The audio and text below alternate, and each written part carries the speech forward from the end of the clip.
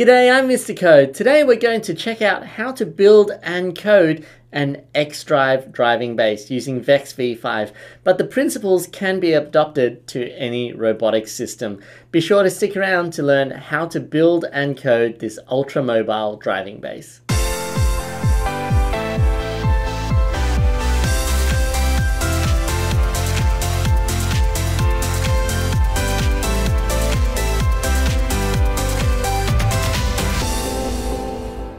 Now let's talk about the benefits of the X-Drive. First off, this base is one of the most highly mobile driving bases in competition, able to move in any direction and shift position quickly. And this is a great ability to have if you have a few obstacles and rely on fast, accurate movement. Being able to drive in all directions is a significant advantage in most robotics games, and the X-Drive is lighter and faster than its cousin the Mecanum Drive and much more responsive than a Swerve Drive. However, the drawback is that the X-Drive has much less traction than other solutions.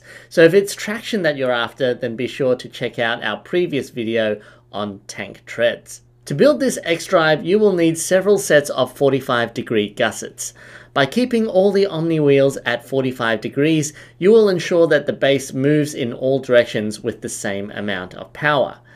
The outer channel and the inner channel sandwiches the Omni wheels into place, keeping the wheels protected from impacts while maintaining stability of the driving base. Making sure that the base is stable is a big priority with the X-Drive, because even a slight change to the wheel's angles can affect the accuracy of the drive. And you can use shoulder screws like these to fix the frames into place and reduce the amount of movement between the structural parts. If you're enjoying this video, then please consider hitting that like button and subscribing to my channel. I plan to make lots of robotics tutorials just like these, and it is your support that keeps me going, so I thank you in advance. Once the driving base is built, it is time to do the code. And first you will need to correctly set your motors to the forward left, forward right, rear left and rear right motors. So let's have a look at the code that I have made. So I am using the Xcode V5, the VEX Code V5 program. So you can see that my motors are arranged like this. So the forward right motor is on the number 1 port, the rear right motor is on number 2 port, forward left is on 3, and rear left is on 4. You will need to test your motors to make sure that your robot is working properly. So you can write a simple program like this little bit of code here to spin all the motors forward for 1 second and then to stop all the motors. This should make it so that the robot will move forward a short distance. Now, if any of the motors are spinning the wrong way, you will need to reverse the direction of the motors. And if you've built your robot the same way that I have built it, then the right-hand side motors will all need to be reversed. So you'll see on my forward right motor, it is reversed. The rear right motor is reversed, but then the forward left motor is normal, and the rear left motor is also normal. Once that's set up, it's time to add the controller and also a radio onto your robot to start our driver code. So on your controller, you don't have to set any buttons at the beginning.